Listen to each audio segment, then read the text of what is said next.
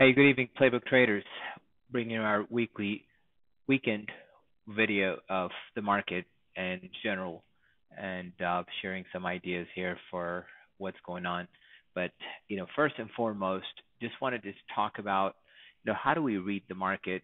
And there was a lot of questions that came to my way of what's happening in the market, and everybody wants to know if it's bullish, bearish. I don't, quite frankly, I mean, nobody knows if it's bullish and bearish. We just trade the price action, we just trade the candlesticks. And I would say, for anyone that has spent 1 second in the market and have a brokerage account from Robinhood to whoever you use, don't let your opinion of what should happen bias your strategy, because it really doesn't matter what's going to happen. It's going to happen because price action will tell us what needs to happen, and that's why we use technical analysis. And so let's take a look on this. This is how I usually scan. So kind of showing you what I do. Obviously I use Market Smith for my scans, and I'm just bringing this because Market Smith isn't I can't isn't the most robust. It is the most robust. So let me clear that. I mean, it's they charge $2,500 a year for a reason. It is the most robust for sure, but it's really tough to do any recording on Market Smith. First, you gotta fix your screen, and then off we go. But I have my scan set up here in Market Smith over here. I have and you have really great data here on Market Smith. So if I was to do NVDA, then it'll give me the entire data for NVDA. So anyways, but it's tough to really share this. But I take these scans, I put them in my trade station because it's much easier to share. So let's take a look what is happening with the market.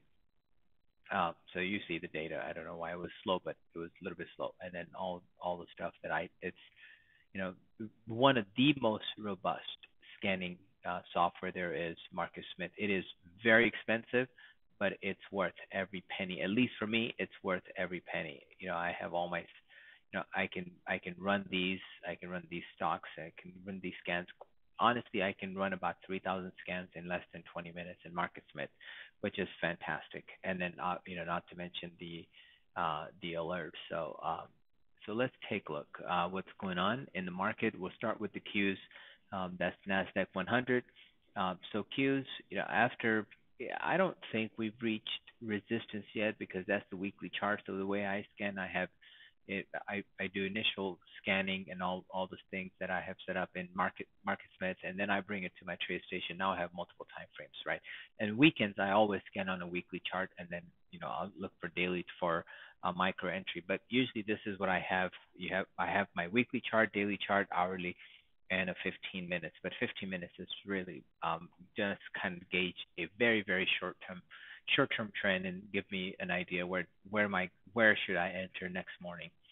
So Qs sitting kind of right at support here on the daily chart. Weekly chart looks like it's still got some room to go, maybe 400. I don't know if it goes there, but I wouldn't be surprised if we rally next week and see what happens in this area in the Qs. We have a rising 21 period moving average.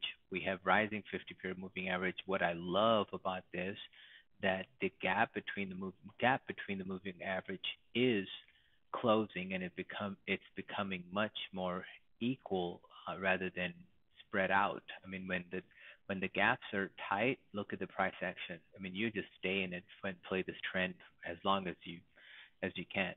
Now, weekly chart, to me, that's your support on the weekly chart right over here, about $370. So we still got some room on the weekly chart. So that's the point.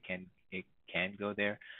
This is pretty much the gap close right here at 375, and then another gap close here, and then right over here, where you have $370 here, and then this. So if I were to really want to get too granular, this is kind of the area where the extreme here, but I don't think we get there. I think 370 is most likely, and then we'll bounce from 370 area. On the other hand, spiders. So let's take a look at the spiders and see what is happening in spiders. It looks much more bullish than the Qs. I'll tell you that much. We've had a green week, rest week, green week, beautiful rest week here on a low volume, so kind of a 1, 2, 3, and then broke out and staying within the what top 15% of this bar with probably room to about $460 here on the Q. So got some room. It's nice consolidation. Hourly chart is trading under the 21 period moving average, but it's not broken. So we have immediate support right here at four. Let's just call it 450, and then obviously right here. But so that's I think it may pull back here a little bit. It'll be healthier for moving averages to start to become more of a railroad track, so they're not too spread out, and it'll give the market a little bit more room. Just look at the Dow. Dow is super bullish. I mean, it's just bullish. It's bullish in all time frame. Just broke out on the weekly chart. It's a big base here. Big base here just broke out last week. So Dow is not in any danger of pulling back, quite frankly. IWM is where I am keeping a close eye. I mean, it got ran up pretty far out from the 21 period moving average. It is pulling back. Weekly charts starting to look really good. We've got a little bit of a micro stage 2, and then it's gonna get if it triggers here, that's the macro stage 2, and then room here. So this is my favorite chart that I'm watching for a breakout here. A long-term base. You take a look at here. It's 198. Let's just call it 200. So just simple math. So 200 here. You've got a major support sitting at 164. That's a 36 points move, and then measured move takes us to a minimum 211, if not all the way here. So this is probably one of the most exciting index that I'm watching. But when you look at SPY hung in there all week. Dow is staying strong. IWM, yeah, did have a little bit of a pullback, no damage to the overall chart. But now think about Tuesday's low closing right here on the QQQ. At this point, that's the one that we gotta watch out and see what it does here on. In a nutshell, from the market, QQQ is in a daily uptrend, but many indications show that it will continue. And then there may be some pockets that it may stall. So we saw a lot of earnings last week that obviously were somewhat mixed, and this upcoming week will be perhaps the biggest earning weeks, possibly the following week as well. So there will be a lot of big names next week. So at the moment like this, it's also important to pay attention to the IWM, which I was talking about. In my mind, in longer term analysis, it has to be considered. So perhaps the more important as the major indices have become so dominated by the handful of big names, which I'm going to go and see what do we got going on here. So first one, I'm going to start with NVIDIA, and I'll show you some of my top picks for this week. Yeah, NVIDIA, hey, look, nobody said extended can't get extended. If you are in the chat room, then you know what's happening here. This was a pro gap, and I said, hey, this can lead lower. Don't let the gap dictate you. Let the price action and volume dictate you. Look at this volume on NVIDIA. That was a record volume on NVIDIA, and it really never took out the lows, and boom, off it goes. So NVIDIA can pull back. Meta, those of you who traded with us, we traded Meta for we doubled the stock basically. Meta, so Meta also looks like this was the first time there were some cracks in Meta, but you have 200 period moving average right here at 406, and it might offer trading here pretty soon in Meta. So keep an eye on Meta. I'm sorry, this is Netflix, not Meta, but keep an eye on Netflix. We traded this gap down was there's a little bit of damaging the uptrend, but we've got support right here. On the other hand, Meta is just what a beautiful trend in Meta.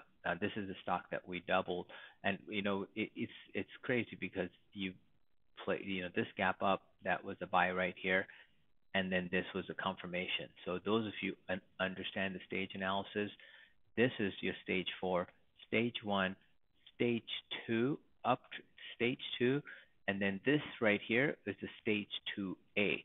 So right over here at 180, and that was the if you bought it here at 180, I mean look where it went. So understanding stages will definitely pay off. Apple has been very bullish, also in the big uptrend and rallying the market with so many other news associated with Apple. AMD that I was talking to some traders on AMD, which I'm starting to really like on the downside. If and it's going to be somewhere around 108, so that was on my bearish list to watch, and the trigger would be right here at 108.50 on volume, and then you've got room for about a $10 on AMD. So watch that as a short. Uh, on This is the one that we've traded. This chart is super bullish. Any consolidation here on I mean this is this is your big stage 1 here, stage 2. Now this is a stage 2A with a macro stage 2 is probably going to trigger here. So any rest here, if it can build the right side on the daily chart or the weekly chart or pull back to here, would be very healthy and I am looking to take a position. Another, I don't want to say a damaging gap on Tesla, but a gap, nonetheless was a gap down on Tesla, and this one, this one may have a follow through, and then gap closes right here is what I'm looking to perhaps re-enter in Tesla. So keep an eye on this one as well. It's another, same family as NVDA, AEHR. Always catches my attention. Weekly chart is not extended because it just broke out. So any rest here will be really, I will welcome the rest. ABGO, we've traded this one right up here, took nice profits. This is again setting up.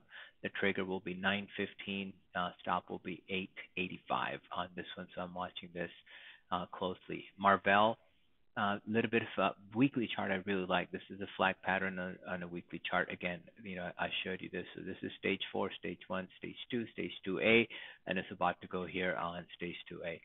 Keep an eye on this. Rambus, love the weekly chart. Need a little bit more time here. Daily chart a little bit in trouble. Could be short here under 57, and the long would be above this area 63.55. PLTR, probably one of the ones that got away from me. I have not participated in PLTR. I loved this gap on the daily chart. Just couldn't find, and then just so you can't catch them all. But this is really good. Now, talk about not be able to catch them all. But here's the one that we caught this right from $24, and I'll show you the alert that I sent out to the team here. So I'll show you right here. So where is it? Right here. Okay. So this is the alert that went to the team. Carvana long. I mean it's right here. I can show you right here. So that is the long for Carvana from the chat room. Those who are in the chat room, 24 by 21. So $3 stop, and I'll let you look at where it went. This entry again, this was this again from the daily chart. The weekly chart was starting to turn. That's we're ending the stage. This right here above the moving averages is your stage 1, and this was a break of a stage 1, and then right into this area, we picked up Carvana right here above this candle, that green candle, and we put a stop at 21. So I mean, you saw where the trade was. Now this was another entry. It pulled back, could have done it, but I didn't add. This was perfect area to add because now you have a nice consolidation. Bulls are dominating, and boom, it went to $60. So nice 200+% gain. So it pays to be in the chat room if you like. ALV, that's the reason I'm bringing that up, because I love this gap. It's a long-term base that it broke out, any consolidation here, keep an eye on it. Hourly chart looks pretty good for continuation. Uber also yielded as super bullish. This one needs a little bit more time. Any consolidation here could be really good. And IoT is actually one of my favorites here. The trigger will be right here on IoT. This looks absolutely fantastic. SMCI, same thing, a little bit more here, and it's ready to go. You think it's extended, then obviously you have your style of trading. I have my style of trading. I yielded 58% return this year, documented, verified, and that's the reason extended stocks can only get extended. This has so many beautiful entry, and if you are listening to this video and you ever want to make money, take a picture of this chart, look at this, how it is, and then it broke out. Beautiful rest week. Entry would have been 143.50, and you could have put a stop right here at 131. $12 stop. I mean, rest is history. So keep an eye on it. I have a couple of shorts for you to look at. CLH right here under this on volume could see pretty nice dip below here. I think you can easily see 123. You're going to need market for these names. Pan W, same thing. It's failed. It's wants to come back, and moving average on the weekly chart also telling us that, hey, we might see this at 214 or 215ish. So that's what I have. Super busy earning week next week. We've got Intel reporting, we've got McDonald's reporting, energy names, Chevron of the world, Exxon of the world, Snapchat reports as well. And somebody asked me about Snapchat chart. So I'll just pull it up right here for Snapchat. Yeah, so, that's a really good chart on Snapchat. Over 13, 14. I think you can get long here. Any consolidation here in this chart is really good. So good ask here, and yes, I like it. Thank you for bringing it up, and I'm actually going to add it to my scans here. I do like Lucid. I am long Lucid at $7, so it's just right here. It's another one. I am also long Roku with the room. I just showed you SMCI with that kind of pattern. Roku put that pattern. Now your entry is, let's call it 80, and your stop is 70. So $10 stop, and rest could be a history. So keep an eye on this as well. Roku is one of my favorites. So a couple other things. I'll cover that with my morning commentary for the members. Have a good rest of the night, and have a great trading week.